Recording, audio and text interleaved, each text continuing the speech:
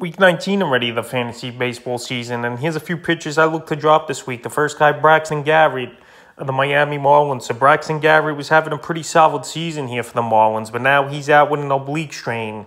And obviously, we know that injury could take weeks or even months to heal on its own. So with the Marlins out of the race, obviously, one of the worst teams in the National League this season here. Braxton Garrett's obviously a guy that's not going to have any fantasy value this season. Maybe dynasty and keeper leagues, you're going to want to keep him. But right now, redraft leagues, there's no reason to hold on to him. And I think his season definitely could be over with the Marlins out of it and not wanting to rush him back maybe for a couple starts at best on the season. 68 2/3, 2-6 record, 66 hits, 28 runs, 17 walks, 71 strikeouts, 4 quality starts, a 3.67 ERA, and a 1.21 whip here for Garrett on the season. So the last few outings before he went down, August 2nd versus the Reds, 5 2/3, got the loss.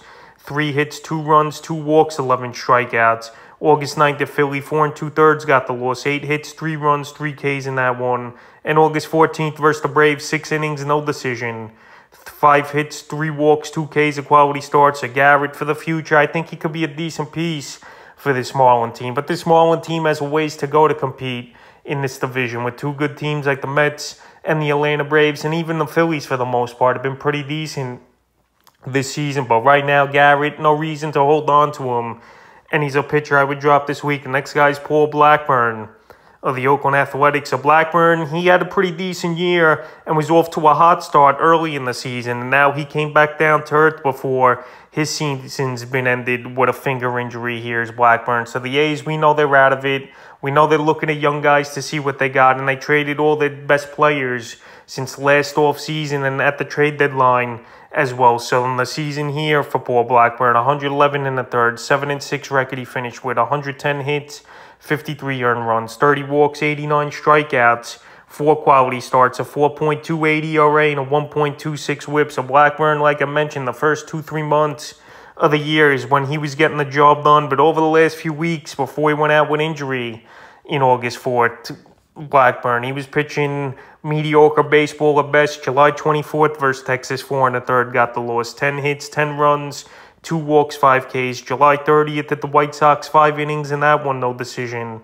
5 hits, no runs, 4 Ks. And August 4th at the Angels, 5 innings, got the win. 6 hits, 4 runs, a walk, 3 Ks. So he was starting to struggle with Blackburn. And next season, he's a guy we'll look to target later in my fantasy drafts here. Obviously, going to have no value now and no reason to hold on to him in keeper leagues with dynasty leagues as well as Paul Blackburn.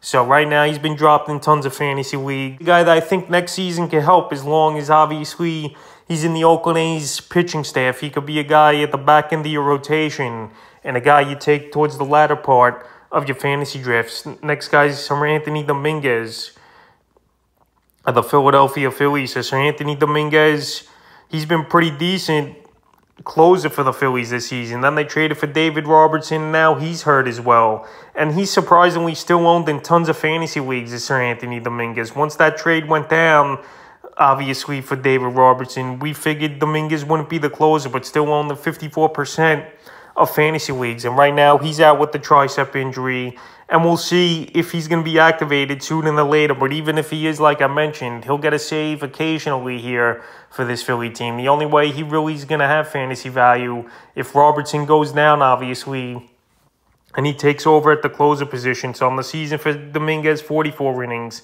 6-4 record, 9 saves, 26 hits, 8 earned runs, 14 walks, 54 strikeouts, and a blown save on the year with a 1.64 ERA and an 0.91 whip. So this Philly bullpen at the back end is pretty solid if you go Dominguez and Robertson as your 8th and 9th inning guys, obviously. So right now, for the Phillies' sake and their playoff push, trying to lock up that third wild card, they're hoping Dominguez comes back sooner than later. But even if he does come back, there's no fantasy value for him if he's not getting saves. The next pitcher is Cole Irvin of the Oakland Athletics. So Irvin, he got off to a good start for months of the season here, but now teams are starting to hit him on the season. 135 1/3, 6-11 record, 118 hits, 50 earned runs, 26 walks, 87 Ks, 12 quality starts, 3.23 ERA, and a 1.06 whip. So I know this division's weak besides the Houston Astros.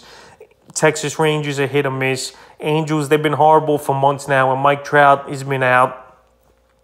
And right here, the Mariners, they're a hit-or-miss type offense, even though they are a solid team this season. So Cole Irvin, he's been pitching good, but over the last couple weeks here, he's starting to struggle. 12 innings, 0-2 record, 14 hits, 10 runs, 3 walks, 3 Ks, a 4.95 ERA, and a 1.10 whip. So right here, this A team, obviously, they're going to end the season horribly. And Cole Irvin's definitely gone the other way after pitching great for months on end. August 8th versus the Angels, 8 innings, got the loss, 5 hits, a run, a quality start. August 14th at Houston, 6 innings, got the loss, 8 hits, 5 runs, a walk, a K in that one. And August 19th versus Seattle, 6 innings, got the loss, 6 hits, 5 runs, 2 walks, 2 Ks. So maybe Irvin is starting to hit the wall this season. Last year, I know he pitched 178 innings, and he's at 135 this season. But right now, he's going to start every 5th day still for this Oakland Athletic team. But with the A's, with a bad team this season and not giving their starting pitchers a lot of run support and teams starting to hit Irvin, I think this will be the time to drop him. Definitely, he could get things going again and be viable. But right now, he's been dropped in 5% of fantasy leagues, and he's a guy I would drop this week, but you also could go back to him if he gets hot within the next few weeks of the season. And the 5th and final pitcher I look to drop, Ian Anderson of the Atlanta Braves. It's surprising to me, Ian Anderson stashed in all the leagues I'm in this season here, but he's just been an up-and-down pitcher, and I owned him in a few leagues early in the season, and he's just a guy that's a 4 or 5 inning pitcher. I was a big Ian Anderson guy coming into the season, but obviously he hasn't lived up to the expectations on the season. 111 and 2/3, 10-6 record, 115 hits, 62 earned runs, 54 walks, 97 strikeouts, 6 quality starts, but a 5 ERA with a 1.51 whip. So right now he's in AAA. Teams are still stashing him, owned in 43% of fantasy leagues. And his last outing was Friday in AAA. Only 5 1/3. Yeah, he went scoreless. But he's a guy right now, the odd man out over there in Atlanta. You got Max Fried in that rotation. You got Spencer Strider, who's been great. Charlie Morton's turned things around over there in Atlanta. Jake Odorizzi, I know he hasn't been that good, where I could see an Ian Anderson fill in for him.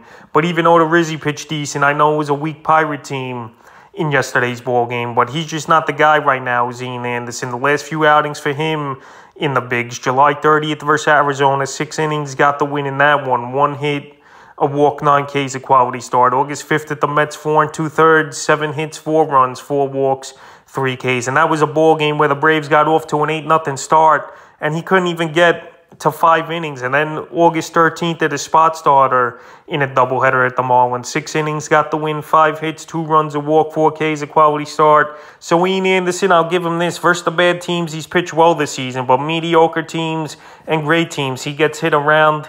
And he's a guy I just can't count on in a big spot, especially for the playoff push and especially for the playoffs here for fantasy baseball. So that's a few pitches I look to drop here for Week 19 of the fantasy baseball season.